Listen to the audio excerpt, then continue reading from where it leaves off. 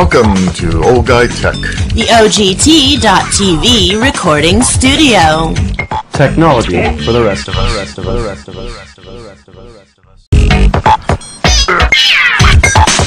Hello, and thanks for joining the show. This is Rob with Old Guy Tech TV and Jonathan Charney. We're here to talk about some of the latest and greatest stuff going on the internet today, and we found a few items that we thought might be interesting enough to share with you guys. And so we're gonna start out with what I picked up that I thought was really interesting. And have you had a chance to use Google Plus much, John? I'm not a big fan of it. I prefer Facebook. Yeah.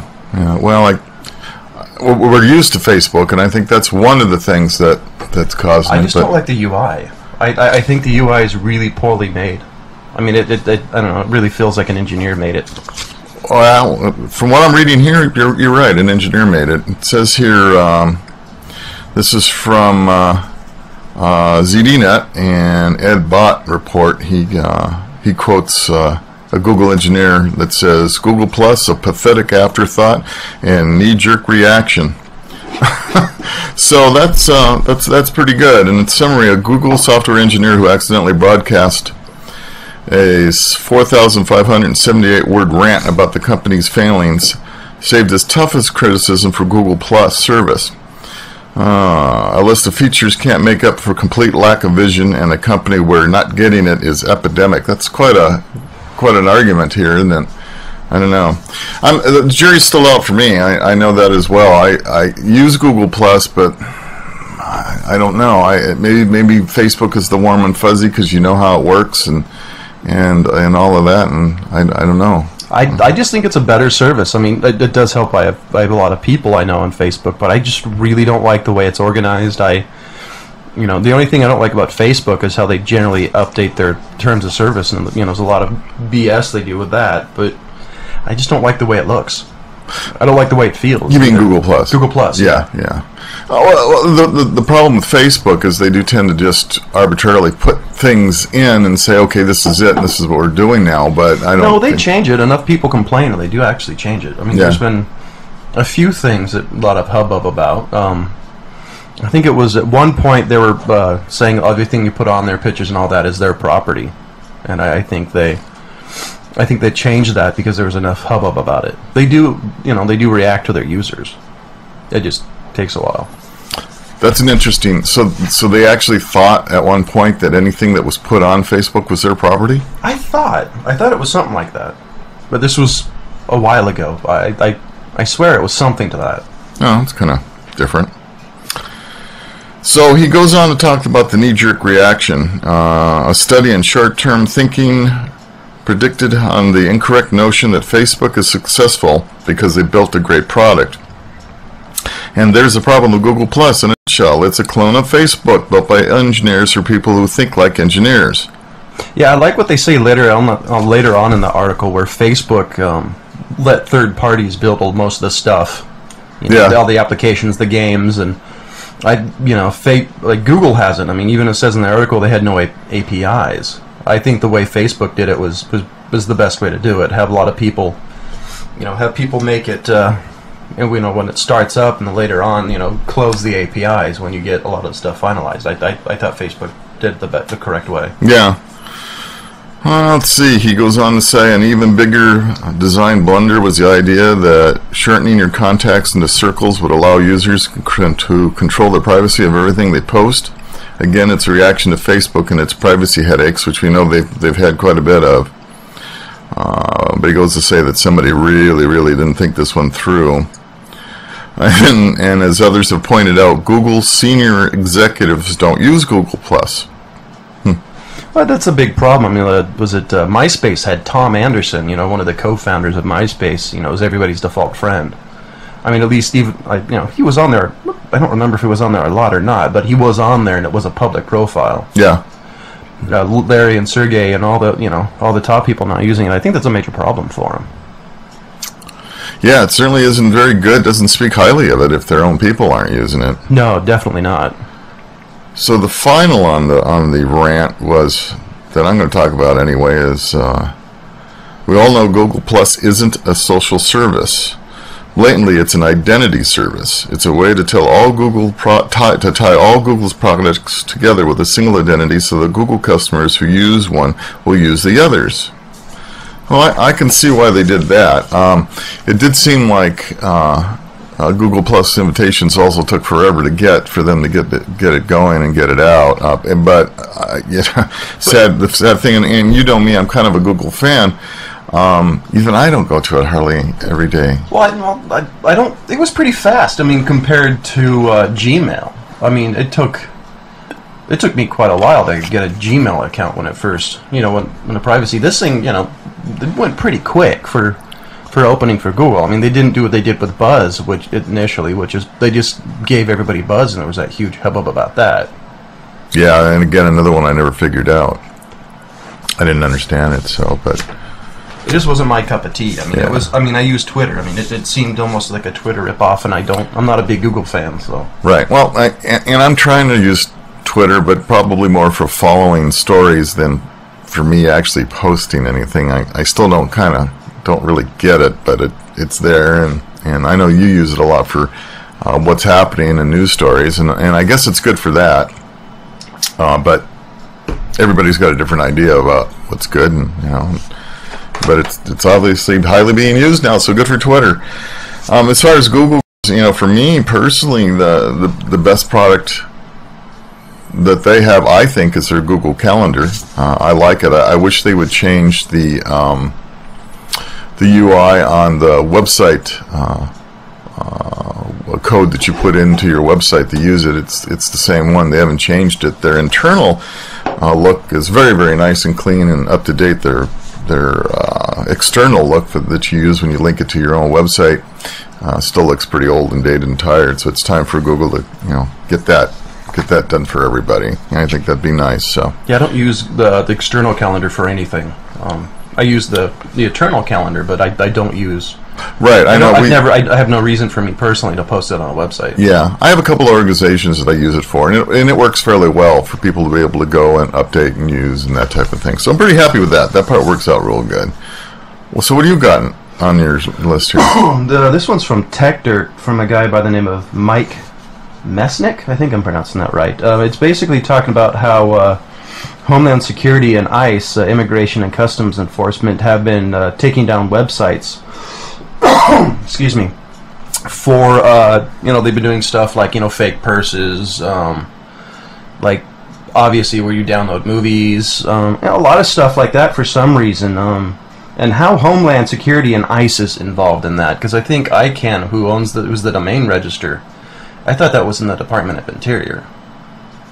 Yeah, I don't know. So it's just weird. Basically, what they're doing is they're removing you from the DNS, so you can't go to, say if they removed Google's DNS, you couldn't go to Google.com. You'd actually have to go to their IP. Yeah, I see. So that's trying to take over, and so I think the article also talked about you start doing that, and people are going to figure out workarounds. Yeah, there's an extension for, I think it's for Firefox and Chrome. It talks about it's called Mafia Fire. So basically, it's I'm assuming it's some sort of whitelist somewhere that mentions, or blacklist in this case. Basically, it goes around, so you could type in the domain. It's was it Italy? Some countries actually blocked the Pirate Bay under court order. Right. So basically, what this does, it's a complete workaround for you can go there, by just typing in the name with this extension. Mm-hmm. I'd love to try it, but there's not a whole lot of websites that I know of that interest me personally. I mean, I don't download. I'm too afraid. Right. Oh, I hear you. I mean, there's just an awful lot of junk out there. There's no doubt about it, and so you kind of have to watch what you do and watch where you go. But I think it's very interesting on the story on privacy issues as far as a search and seizure situation with law enforcement. If you have your computer on screensaver and law enforcement comes over and touches the keyboard or moves the mouse or whatever it may be, now what was on your screen is now viewable. Yeah. And unless there is a password, you can password protect it. Well, yeah, you could. I was thinking of warrant. Unless there's a warrant, they're really looking at But if they're not supposed to look at it, right? Their argument would be if you broke in there, and then everything's in perfect view, so you walk, they walk in there, your computer's on, it's an open view, so they should be able to, do whatever. Well, but what's the difference between sitting in Starbucks with your computer open and somebody looking over your shoulder? Is that now considered a crime? Well, the difference is it's law enforcement. I mean, it really comes down to the fact, law enforcement has more power than civilians when it comes to, they arrest you. I mean, you could do a citizen's arrest. Well, they could be in there and do it all, watching people also. You don't know who the guy is sitting next to you. He could be undercover, and so now do we have Big Brother in every Wi-Fi hotspot, and we have to worry about that? Well, how do you know you don't? I mean, the giant conspiracy theory is, they're out there in black vans or black helicopters in some cases, scanning Wi-Fi or whatnot. I mean, I don't know. I mean, personally, I password protect screensavers and all that. I mean, just, it's like when I first got Wi-Fi when I had my house, was, I basically put a password on there to keep, honest people honest. Right. I don't need some 13-year-old kid or, some 50-year-old pervert downloading stuff on my connection and getting busted for it.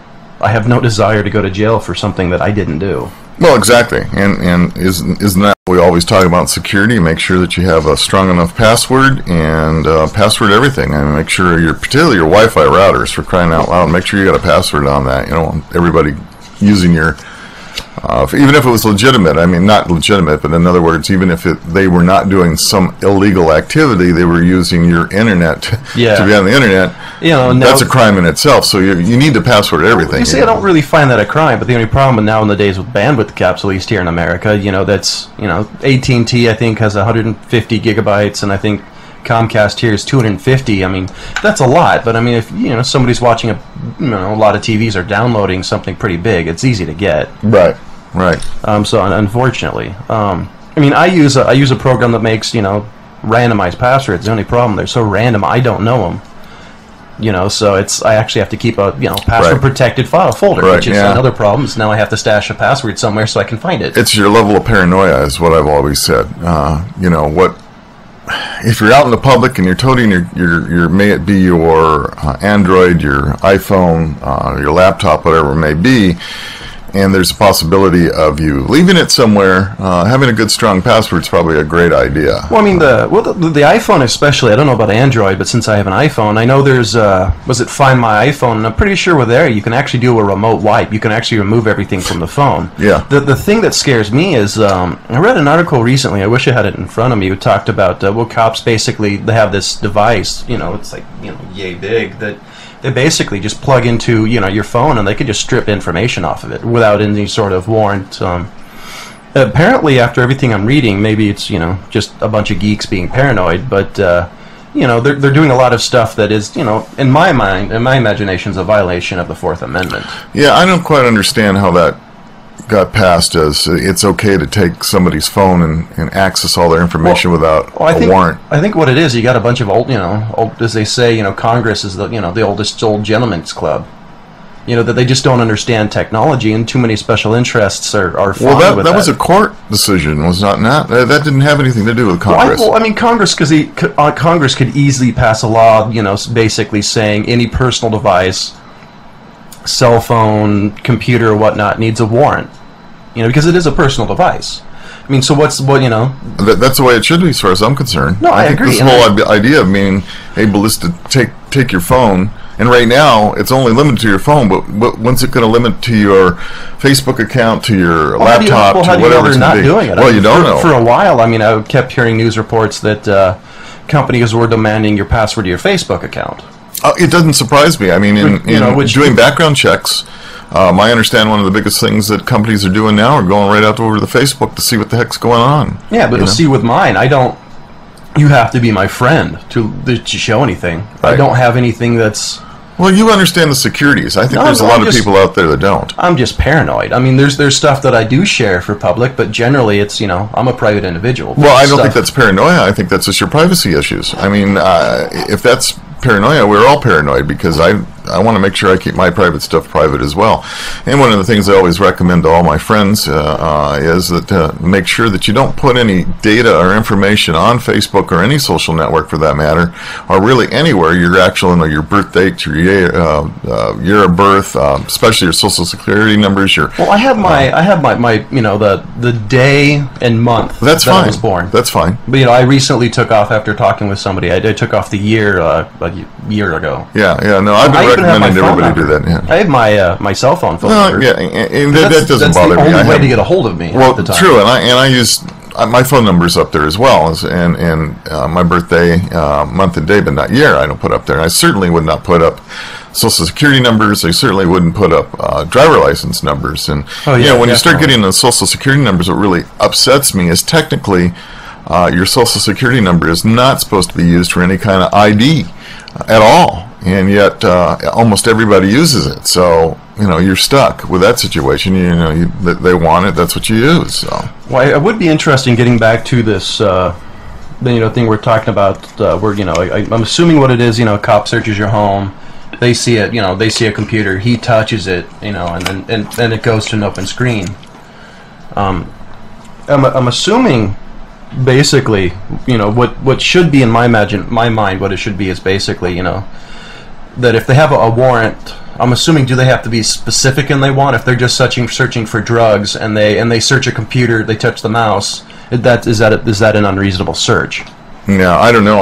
Well, because my imagination, I would be thinking, if they're looking for drugs, they're not gonna touch a mouse. I mean, they're not going to see some sort of digital drug. Well, I think you're right, because I think in the warrants, they're pretty specific as to what you're looking for. And you're right, if they're coming into a home to search for drugs, I don't think that covers your computer. But I think they could. I mean, they could say, this guy for some reason keeps contacts of drug dealers or stuff. Well, there you go. But still, if in the warrant it spells out specifically they're looking for proof that this person is selling drugs and is keeping a database or a list of people that they're that he's selling drugs to, yes, that should be in the warrant, and I can certainly see that being part of it. But I still think that's what you need. I think the issue is with law enforcement and is that when you get a warrant, you make sure it's for everything that you want to cover, and I think it should be private. I'm still not happy about the cell phone situation. I'm just waiting for it to move along to my iPad and to my Android and to my laptop, and pretty soon anything that you keep a database on is no longer privileged.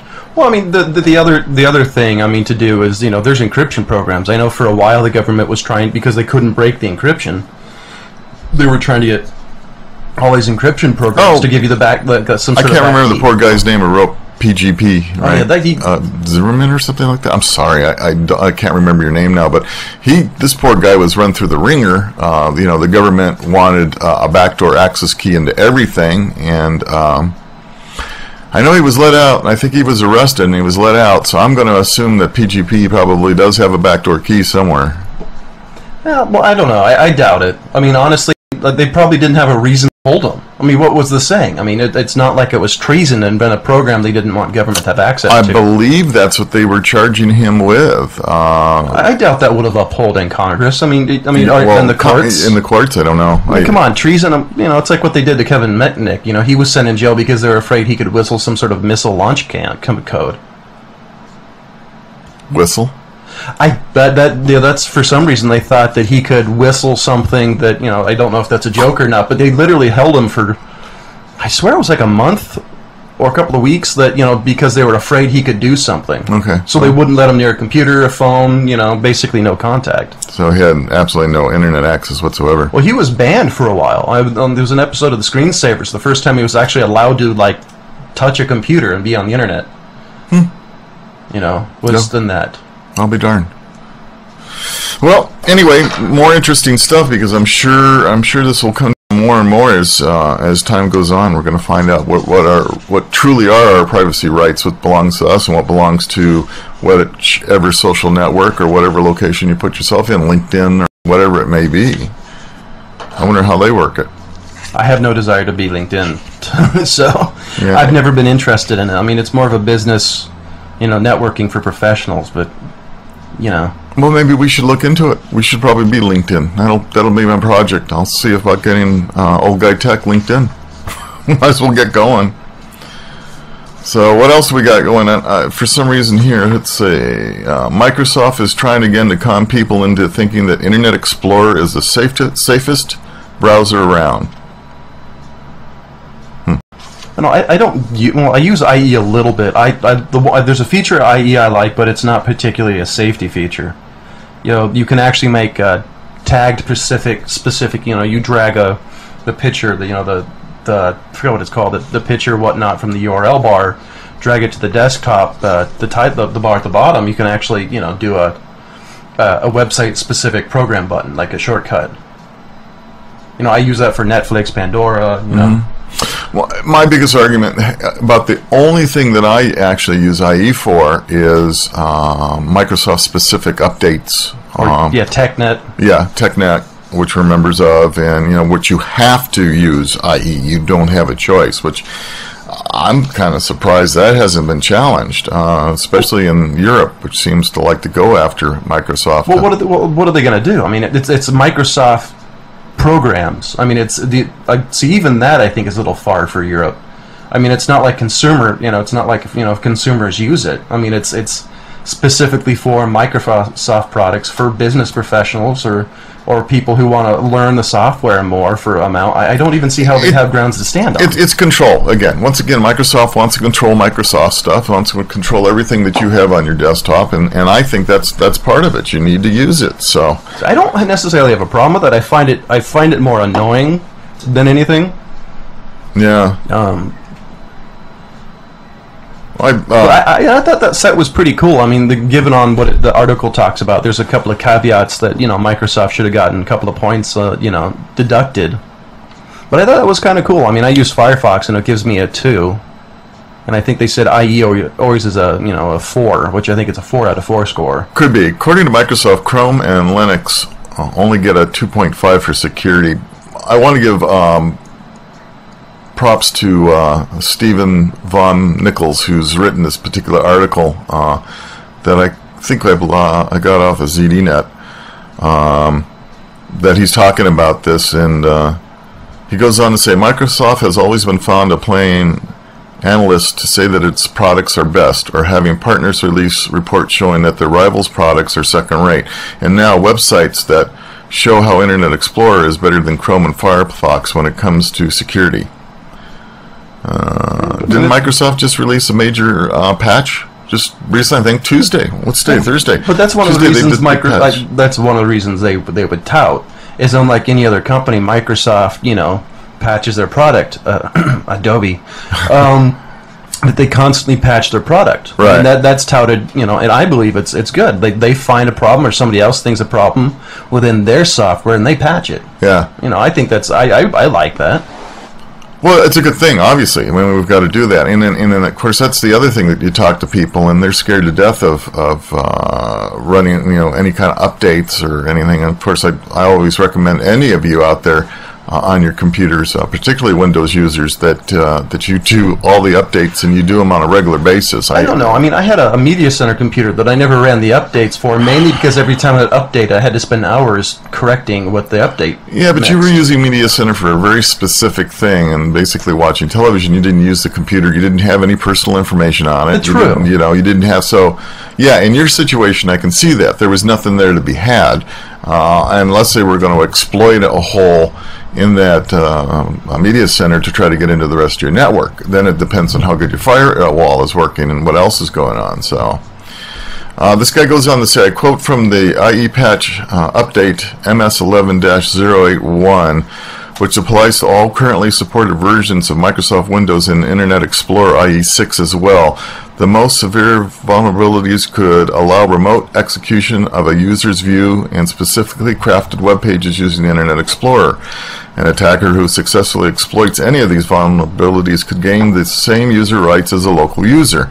Those whose accounts are configured to have fewer user rights in their system could be less impacted than those who operate administrative user rights.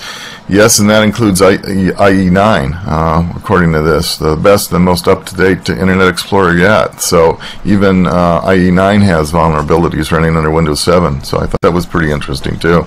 But I'll give Microsoft again kudos for making certain that that everything gets patched as rapidly as they can. Although sometimes I find it funny, it's my understanding that some vulnerabilities that have been out there for a long, long time. I've known it and I haven't done anything. Or some are touted as features.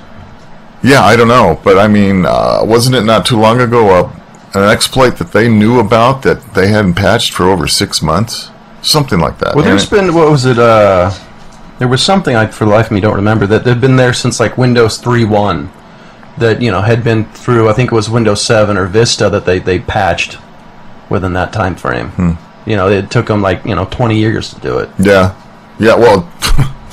6 months, 20 years, that's a big difference. But anyway, it is a good thing. My recommendation to all of you on your computers is do all the updates, specifically Windows updates, as well as your antivirus program, whatever you're using. Make sure that that's updated on a regular basis as well. Most of the antivirus programs out there do it automatically, so they update their signature files fairly regularly, so I'm not too worried about that. I will say I'm pleasantly surprised with Microsoft's antivirus program. Essentials? No, yeah, I'm sorry. It's MSE, Microsoft Security Essentials. Security Essentials. I'm not yeah. so sure. I mean, it may work, but it doesn't. I don't know. It just feels like that it's not. I don't know. I mean, I've used other ones that tell you. It just gives you more information. This one just doesn't seem to. I think it just works. I mean, it's free.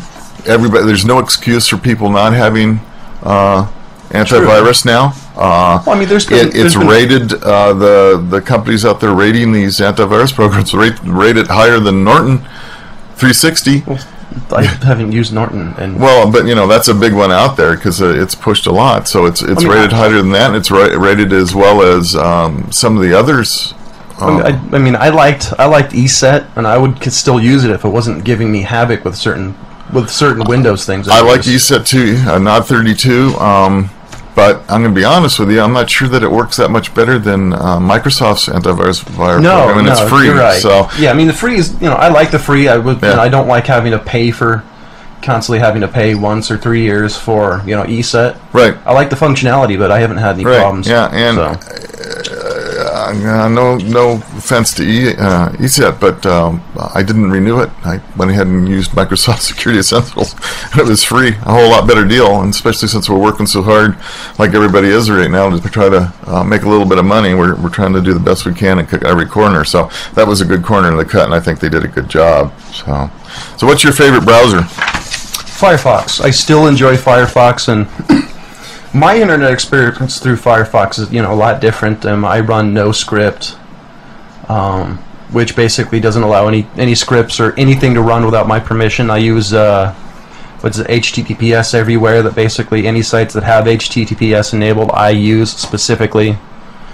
Wow, that's annoying. I had to do a little something here, different. There are things I use like I forgot. There's the password manager I use. I just happen to like Firefox because of all the extensions. It does seem to slow down, and that memory leak. I mean, Firefox seems to use an incredible amount of storage or RAM. Yeah. I mean, it's crazy, but I can't beat the experience. I absolutely love the extensions I use. Well, however, if I could find some of the extensions I do use on Chrome, but I use it, maybe I don't know. I'm just not the biggest Google fan. Well, and I understand that's probably one of the reasons I had to switch. Firefox has become bloatware, and it's slow. It's clunky. I don't think it's fresh and exciting as it was before. I almost exclusively use Chrome now. I think Chrome is faster. It just worked for me. It just works a lot faster, it's quicker, it's not as clunky. It doesn't have all the extensions that Firefox has, but that's part of the problem. I think Firefox has too many extensions, and I think there's too many problems with everything that's out there. You can get crazy with all these extensions and put everything in the kitchen sink in it. Well, I mean, for me, all the extensions I use, would be something that I wish that would have been in there in the first place. I mean, they have added a couple of them that I do use, but I don't like their implementation of it. I use something called Xmarks that I like their implementation of it a lot better than I like Firefox, so I still use it because I prefer it. Now, Xmarks works cross-platform also, and it syncs all your it syncs bookmarks, right? Yeah, I forgot which company bought it because it used to do passwords, but now it's just password. I mean, not passwords. It's just bookmarks. And I happen to like it when I use my MacBook Air when I'm out on the road or goofing around in a coffee shop. Everything's there. I find a site, I mark it there. It goes on my desktop on my Windows machine. What's it called again? Xmarks. Yeah, I think I'm going to start using it because I would like to have that ability to cross platforms and across my different browsers to have the bookmarks there. So let's chalk that one up as that one we should all try. And maybe I'll come back Xmarks.